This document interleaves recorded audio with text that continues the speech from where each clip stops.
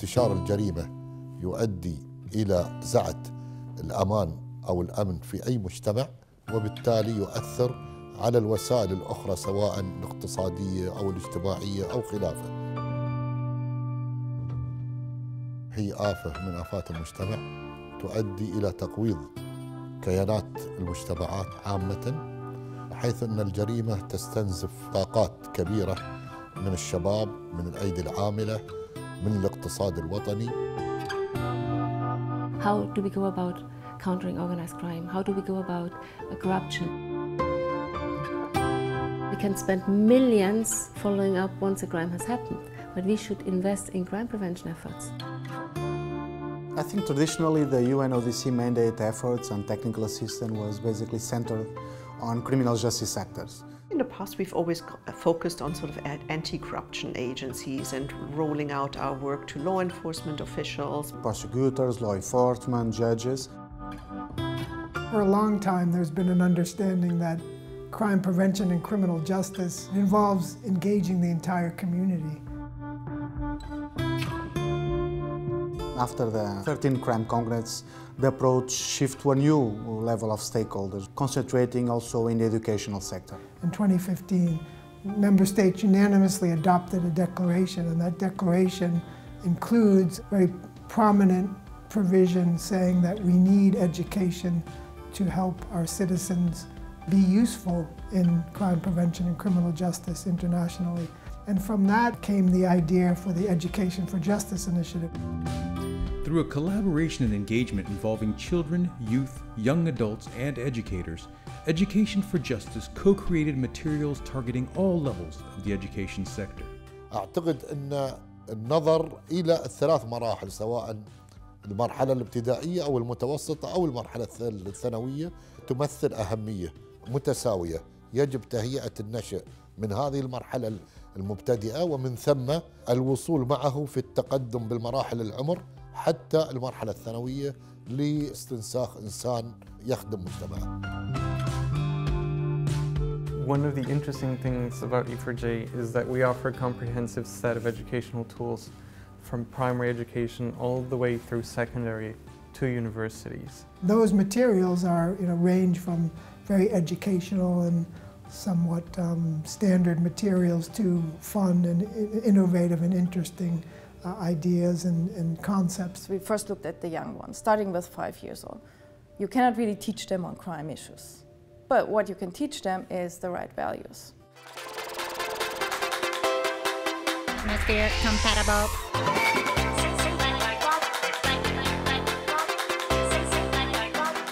The materials developed around the Zorbs engage youngsters with values that are meant to help create a just and peaceful world. There's an episodic animated show, comic books, and even a comic creator tool where kids can create their own stories using the different characters on Zorbify.com. I love the soaps, so they're very appealing, I think, even to the child and every adult. Another E4J tool created for primary school children is an app that helps them deal with potential violence directed towards them. De la chica rompe el silencio, a mí me ha encantado. Se trataba de derrotar a los monstruos y de contestarles adecuadamente. Chuka, I think that's a very important educational tool because I think gender-based violence is really something that we all need to focus on. Qué bueno que se brinden juegos educativos, porque encontrar de verdad un juego educativo para una clase, para algo que vaya a formar, es muy difícil. Parents are struggling and teachers are struggling with how to teach, how to be safe online. In order to do this, UNODC has also been creating fun, interactive, educational spaces to teach children about potential online dangers and empower them against harassment and cybercrime. One such space is in El Salvador, where a permanent exhibition has been established in the country's Tin Marin Children's Museum, which is visited by over 200,000 young people each year. What was inspiring is seeing some of the stakeholders describing what they saw there. While they are going to be playing with toys, they're going to be learning at the same time.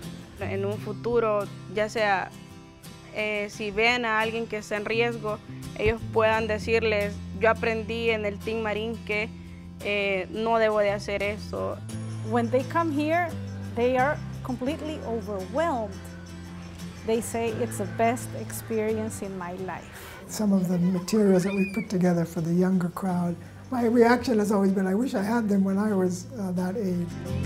التعليم من أجل العدالة ومحاولة وضع هذا التصور في أذهان الأطفال بوسائل تعليمية حديثة، سواء عن طريق الألعاب الإلكترونية، عن طريق الصور المتحركة، تؤدي إلى ترسيخ المفاهيم في ذهن الطفل.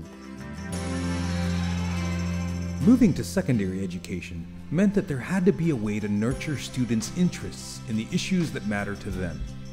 What we're talking about is their future, so let's include them. Teenagers, they want to be taken seriously. We had to involve teenagers right from the beginning in brainstorming about every single tool that we did. I think an achievement by itself is the Model UN. Model United Nations is a set of conferences where young people play the role of member states delegates, and they must come up with a resolution by the end of a short conference. One of the first things we worked on is our guide for Model UN. This is really a one-of-a-kind guide that ties UN mandates to a resource that is usable for the general population. I think it's going to be very well received and very popular. The education for justice has helped us get trained and learn about the issues that we need to train other young people in Afghanistan. I think the E4J initiative is going to be able to really impact thousands of students by allowing them to be able to engage on those mandates that maybe before have been a little bit inaccessible. Looking towards gaming, a series of hackathons were held in order to engage students around the UN's Sustainable Development Goals and UNODC's crime mandate. We were able to show through these hackathons that young people have a lot to contribute in the crime prevention and criminal justice field, especially through their creativity and innovation.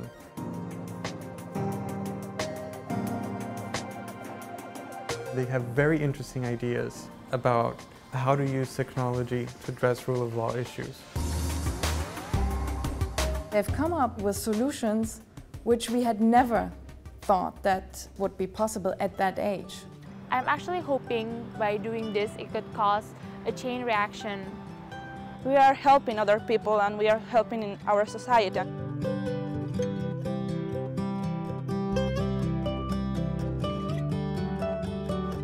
Looking towards the offline world, a series of board games were developed to get students to interact in classrooms. One of them focuses on cybercrime. Students learn about the different cyber threats facing the world and how they can work together to stop them, all while having fun.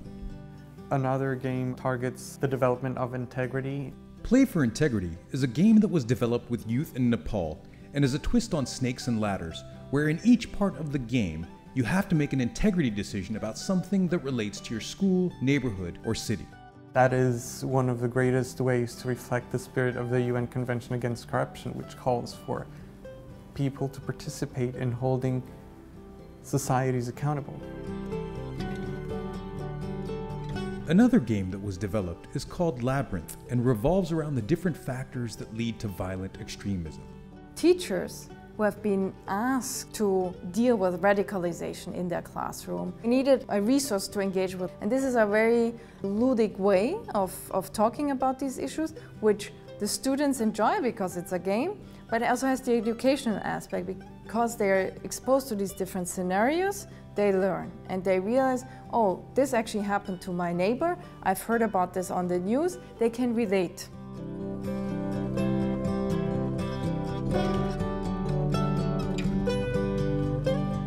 Another form of engagement was through a series of youth conferences that tackled issues such as corruption. More than 500 youth from Kenya discussed how to go about good governance, how to tackle corruption, and they came up with a roadmap that was then presented to the government of Kenya. So that was really impressive.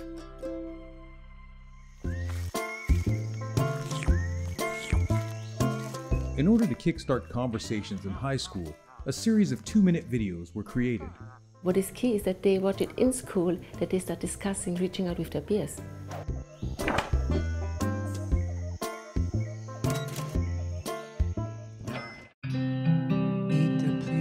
now a competition for youth to submit artistic pieces, you know, songs, spoken word, rap songs, etc., on thematic areas like corruption, terrorism, and it's impressive what they can come up with. It's really cool.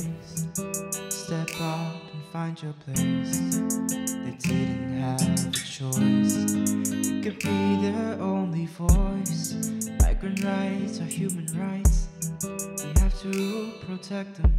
Refugees, domestic workers, and prisoners too. It's the least we can do. Focusing E4J's attention on creating content for university students required a different approach. We had a long discussion what we should do with regard to tertiary level. We wanted to empower professors from around the world. We realized what is really important in today's world is this interaction between the educators, the lecturers, and the students. So we engaged with professors from around the world to create the content. Through expert group meetings, multiple peer reviews, and in-depth consultations over the last few years, more than 600 academics and experts from 114 countries have contributed to creating the E4J University Module Series. Coming up with these E4J modules that will be available open access globally gives instructors and students a tremendous advantage. So whether you're teaching, in Kazakhstan, South Africa, the US, or anywhere else, you'll have access to the combined knowledge of a lot of people globally. I never saw this before in the UN, this kind of comprehensive exercise of having training materials, modules that are validated at this extensive level of peer review.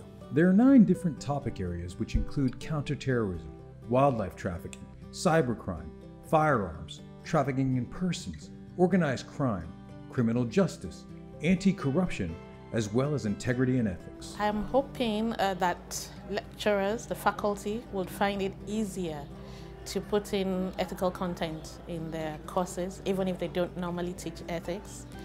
And I'm hoping that that will have an impact on the way the students see themselves and live their lives beyond the practice of the professions that they take up. We have basically developed a one-stop shop platform for educators so they can use the models for their own teaching. UNODC did the research for us and condensed the information. And what is very interesting is that it is in a module system which allows me to pick and choose. So there's less work for, sort of course design work for you to do, but you can still sort of make it your own. And it is a ready-made material which I don't have to follow blindly. It's an easy, fast way to teach such a complex phenomenon. It saves me a lot of time. The feedback that we got from these academics was, hey, this is really impressive, that not only are the tools amazing and easy for us to use, but what is impressive and what is so helpful is that you bring us together so that we can exchange with each other, because nobody's doing that. Workshops I've attended where actually the professors co-created and co-validated these modules. The most outstanding comments at the end of all these workshops were, this workshop alone has already transformed my teaching. Now, this initiation by UNODC is superb and is a show of sincere love for the world.